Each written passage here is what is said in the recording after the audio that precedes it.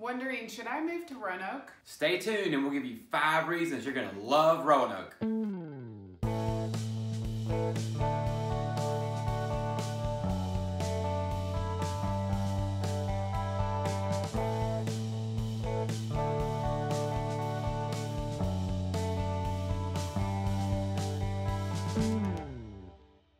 Hey everybody, it's Hal Cohn. And I'm Chris Cohn. We're with Cohn Realty Group. Thanks so much for tuning into our channel today. And if this is your first time to our channel, please make sure that you hit the subscribe button, hit the little bell icon so that you're notified each and every time we release a new video about living, working, and playing in this amazing Roanoke Valley we live in. That's right. We have folks constantly contacting us saying that their friends and family want to relocate to Roanoke, Salem, or Botetourt, and we love helping each and every one of them.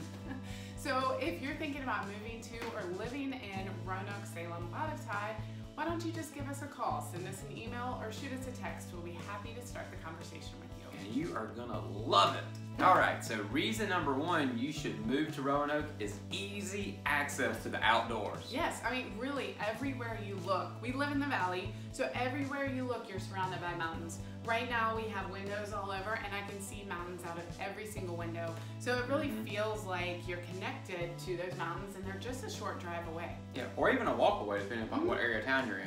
That's true. And the second part of that, as far as easy access outdoors, is the fact that we've got 26 miles within the Roanoke City proper of greenway trails. Exactly. So you could be downtown working or hanging out and get easy access to the greenway. You could walk to it, bike to it, and there's take the trolley. You can take the trolley. the trolley, that's true. Yeah, good point. And then once you're there, you've got different attractions, or features, right? Yeah. So like right behind Black Dog Salvage on the greenway is a sculpture garden. I know, it's so beautiful. Recycled materials throughout the sculpture garden. That's a great point. And there's stops along the way of these greenway trails. You can hop from a restaurant to an ice cream parlor, or just a lot of variety with these greenway trails, and they're throughout the whole valley. Yeah, exactly. Yeah, so they're interconnected for Roanoke County, Salem as well, but we're talking primarily about Roanoke City right now. And the greenway trails always are connecting to parks. You want to talk about parks? Oh my gosh, there's so many parks throughout the valley, and there's pocket parks and big parks, but these parks you're talking about typical playground parks, so it draws a lot of families, a lot of fun, a lot of kids, but you also have sports connected with them. You have tennis courts and basketball courts, things like that. But also there's skate parks too. So there's a ton of parks. You're really not far from a neighborhood park or a larger community park anywhere you live. And not only parks, let's talk about trails and things like lakes and rivers. Yeah, so we've got trails, and we're talking about walking trails, biking trails, and you can be at Carvin's Cove, which is probably 10 minutes outside of Roanoke City, which is a major mecca for mountain biking on the East Coast. And kayaking in the actual Carvin's Cove. That's right. Yeah. Reservoir. Yeah. And fishing there.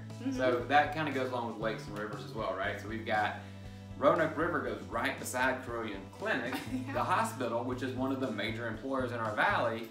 And you can basically, if you were a nurse or doctor, you could like bring your kayak to work and just throw it in. There's a landing there to actually access at that point. Yeah, I mean, it really is a great city, a great valley, and our attraction, our main attraction is that easy access to outdoor that has really not been touched. It's a beautiful amenity to our area. Yeah, absolutely. So people that visit, people that live here, love the opportunity to be outside and enjoy the great outdoors.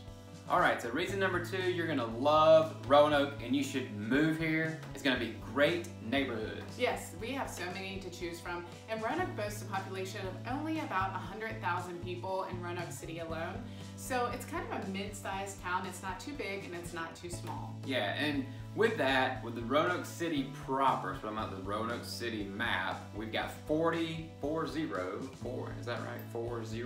neighborhoods can be found within the city limits. Yeah, and we're talking about Roanoke City, but let's broaden it out too. We'll talk about some neighborhoods in Roanoke County and Botetourt and also the city of Salem. So those are the primary areas we look at.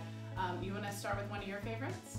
One of my favorites would be, I'll talk about Greater Direly area. Okay, sure. So that is going to be a smaller area that's going to be on the cusp of the county, but it's in the city, and this gives you a great opportunity to buy a house that will be on a little bit of land, not a ton of acres necessarily, but you're gonna feel like you're in the country, but you're gonna be right by the city and totally very super convenient to everything. Yes, and it's really tucked in. It's kind of a hidden jewel in the city that not a lot of people know about. One of my favorite areas is South Roanoke, and it's right up against the hospital, Carilion, and it neighbors downtown. So very convenient to a lot of things.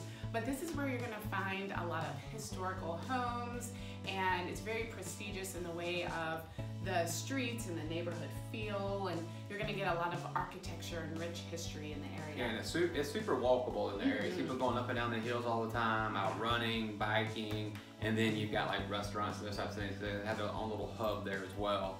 Also in the city, we've got, what I like to say is we've got Grandin Village itself is kind of the hub of this area, and you've got 3 neighborhoods in the city of Roanoke, the Grandin Village, and that's going to be Grandin Court, Raleigh Court, and Wasena. So within those, I mean, you've got different styles of homes. I mean, the community there is so tight-knit, it's amazing. Yes. They love their community, they love hanging out. And the style of homes you're gonna have there are gonna be kind of historical, like 4 square homes. You're gonna have a few ranches, those types of things. But you're gonna get older homes in those neighborhoods for pretty good value, and you'll be super convenient to, there's a Roanoke Co-op there are restaurants there is a theater there, so you've got tons of access to great activities there. Yeah, it's like its own little village. And speaking of entertainment and things to do, I wanna talk about the family-friendly Cave Spring. That's in Roanoke County. The Cave Spring neighborhood appeals to a lot of families and retirees alike. Yeah, sure. But it's very appealing because it has some nice mountain views. It's a more affluent area, and also it has things like, you'll find a lot of subdivisions here and some traditional homes as well. There's also some pockets of some modern homes in there. Yeah, so you've got subdivisions, and you've also got some older homes in there also. And you're super convenient to grocery store, restaurants, shopping, those types of business things. centers yeah, too. Exactly, absolutely, yeah. Yeah. So that's South Roanoke County. Then in North Roanoke County, we've got the Bonsack area. And in Bonsack, you've got pretty much subdivisions are there for the most part, but you can get houses from anywhere from like 200 and some odd thousand up to like $400,000 or $500,000. But with those houses, you get some amazing views of the valley. You've got convenient access to Reed Mountain Preserve, which is a nature preserve and hiking trail that's perfect for families up there. And let's not forget City of Salem. So City of Salem is its own municipality, and it's got this quintessential small town feel, and everything you need is right in there. So the housing really varies based on where you want to be, but in the downtown proper, you'll see a lot of those historic antebellum homes. Yep, absolutely. They're gorgeous.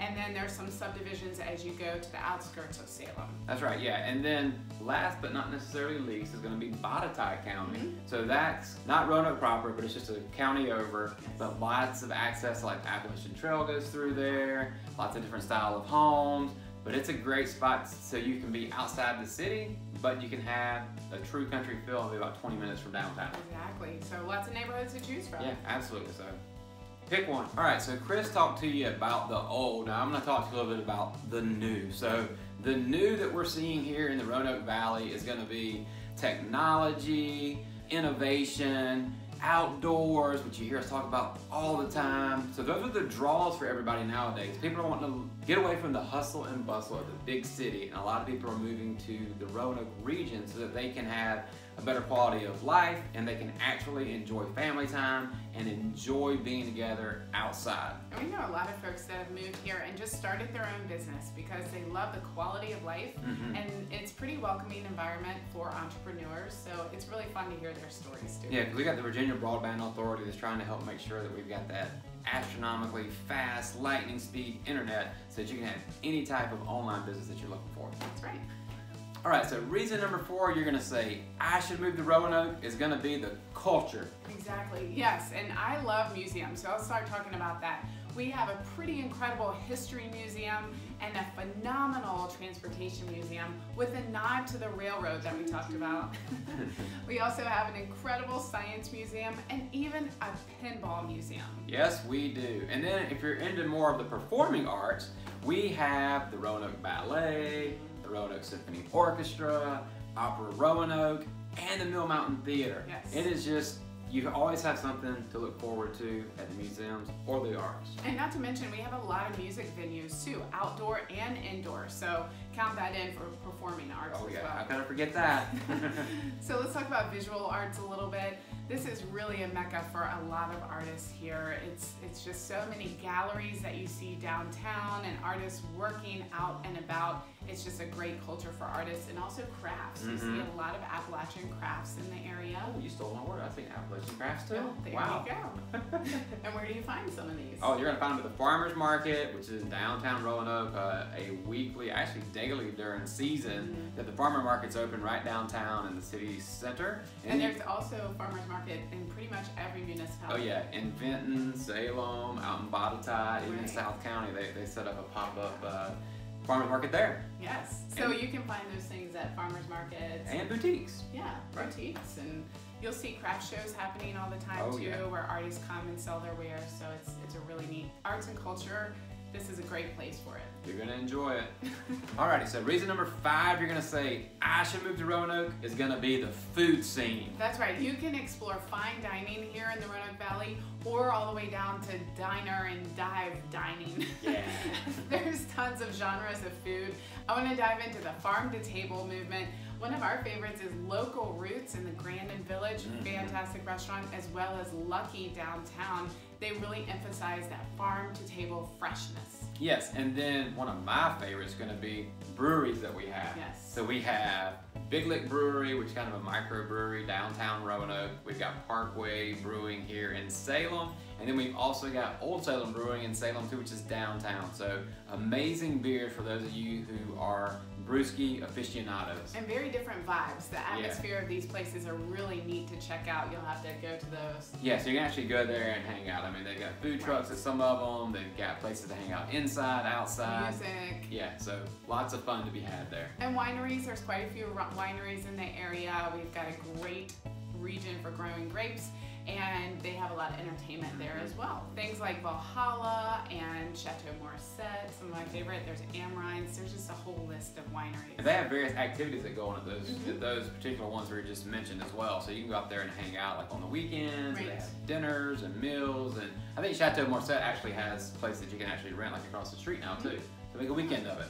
That's right. And then if you're looking for more of a, I don't know if this would be a dive or not, or diner, but it's going to be casual fare. Yeah, so food trucks, you know? Yes. Yeah. So we've got Mama Jean's Barbecue, which we love Mama Jean's Barbecue. Everything there is delish.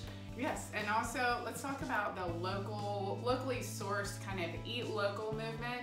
There's quite a few restaurants jumping on board with this, and I love it. Yeah. Village Grill is trying really hard to source a lot of their foods locally, and also Farmer Gesa, killer hamburgers. Yeah, absolutely. And then near and dear to my heart, being from South Georgia originally, is Southern comfort food as well as modern flair. So you get the comforts of traditional Southern food, but then you get a little modern twist to it.